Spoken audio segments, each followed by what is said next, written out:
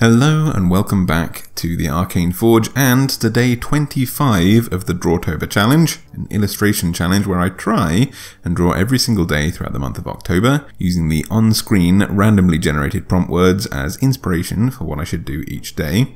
And today's prompt word is sand. Now if you'd like to draw alongside me, you are very welcome to. You can use the prompts that I've come up with here, or your own prompt list, or anything like that. We've had some fantastic people over on Instagram who have been drawing alongside me. But if that's not your thing, and you just fancied something interesting to watch and listen to while you have your morning cup of coffee, I do not blame you at all. I am nursing a cup of coffee as we speak, so feel free to sit back and relax as I describe what I came up with for the prompt word sand today.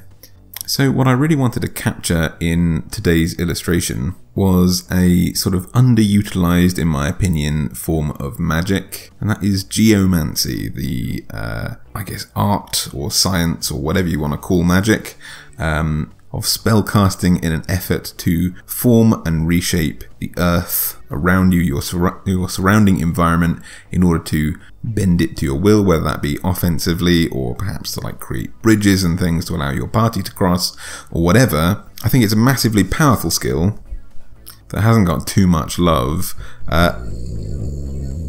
Excuse you, Myrtle. Sorry, Myrtle's sitting on my lap, so that's Myrtle just yawning, by the way.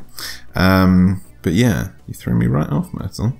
But yeah, I think an underutilized form of magic, and appreciated is the wrong word. It doesn't get much love. There's not many spells in 5e at least, not in the base rulebook, in the player's handbook, that sort of capture what you might be able to achieve with geomancy spells. And there's some things like, you know, shape earth, you can reflavor a lot of things, you know, there's Bones of the Earth, for example, that shoots these massive pillars up in a massive area around you. That used to be one of my favourite spells when I played a wizard, because you get to choose specific points on the map where these huge teeth or spires, or whatever you want to call it, rise up from the ground and smash people either into ceilings, or in the edition that I used to play, it used to just be spikes rather than pillars, so they would just deal large amounts of damage. It was akin to a fireball. Unfortunately, in first edition, where I actually had access to this spell, you had to roll to hit as a fighter, even though you were, you know, a wizard, in my case, casting this spell, so it often missed, but when it hit,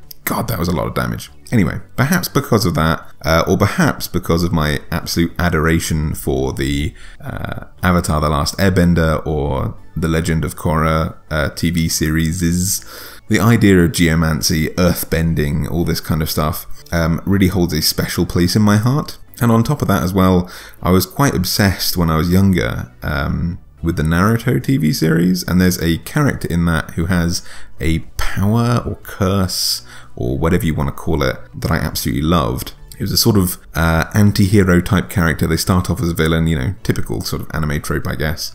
And again, I'm a huge edgelord, so I was immediately fascinated by this character.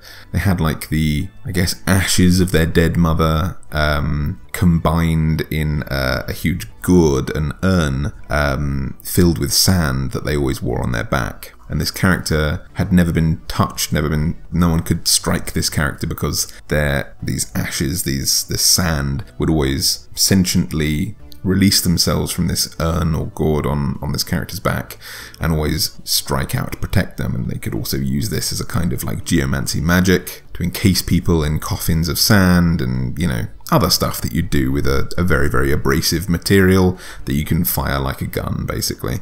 And sand, to me, seems like the best use of geomancy, because you can, you know, Bones of the Earth, you can shoot a huge pillar of rock and smash someone to a ceiling, right?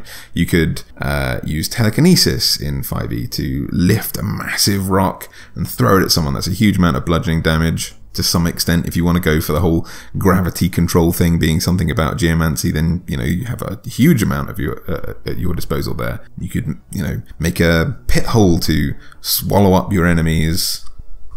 You know, the possibilities are fairly limitless. But with sand, because it's something that, you know, it's tiny amounts of solid matter that if they vibrate enough, or if you know, have enough command over this kind of stuff, it's just, you know, operates like a liquid. But if you can control it, then you can very quickly turn it into something very tough. You know, sand blasting, you know, you could tear tear the flesh from someone's bones with this massively abrasive stuff, or you could very quickly harden it into something that is, you know, like concrete essentially. So what I really wanted to do with this illustration was capture someone who has dedicated their life to mastering this, perhaps a hermit wizard who lives in a desert and is commanding the sand around them using magic that they have spent years or perhaps decades refining.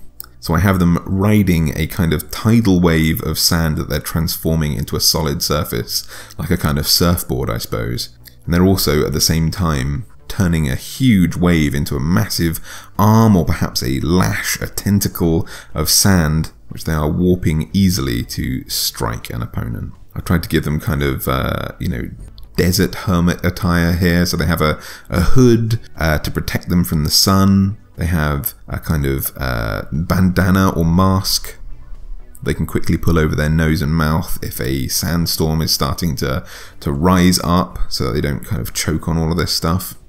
And otherwise they're fairly bare, like they have bare legs, bare feet, bare hands. They're wearing a kind of tabard-like vest, I suppose, on their front. So their sides are exposed because it's going to be very hot in the desert, I would assume. Loose-fitting clothes so that they can stay relatively cool. I've given them some interesting sort of eye tattoos and a nose, either a scar or a tattoo.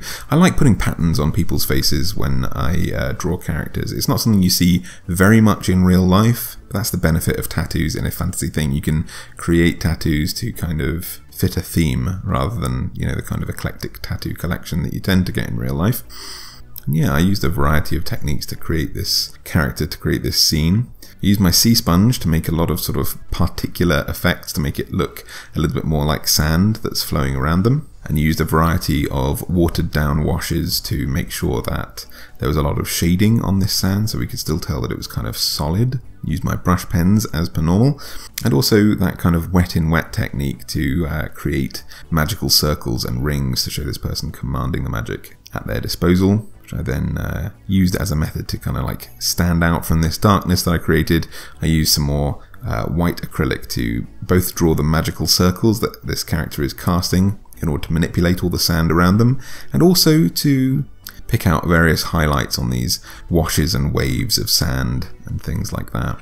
But yeah, I'm a huge fan of geomancy. I really like the idea of putting it in my campaigns. I plan at some point to write some good geomancy spells that are compatible with 5e so that you could potentially just be a sorcerer or a wizard who exclusively uses earth magic. I think that'd be really fun. I like the idea of elemental magic, and I feel like fire is very overdone. Like, don't get me wrong, being a pure fire sorcerer or something like that is very, very fun to play. But I feel like, you know, every computer game you ever play, when they want to let you know that you're playing a wizard or something like that, the first thing they give you is fire magic, you know? So I quite want to experiment with coming up with some earth-based spells or some water-based spells as well. Something I'd really like to do. But anyway, I'm wittering on, and we all have days to get on with, so I think I'll leave you there. I hope you enjoyed today's video. I certainly did. Had a lot of fun with today's prompt. Took a lot of time with this one. I hope you had fun with it too if you are also drawing the prompt word sand today. Or if you're not embarking on the challenge with me, I hope you just had a fantastic time so far, and I hope you have an absolutely great day as well. So I'll look forward to seeing you back here for day 26, and the word hammer, I believe it is. So yeah, have a good day guys. Bye!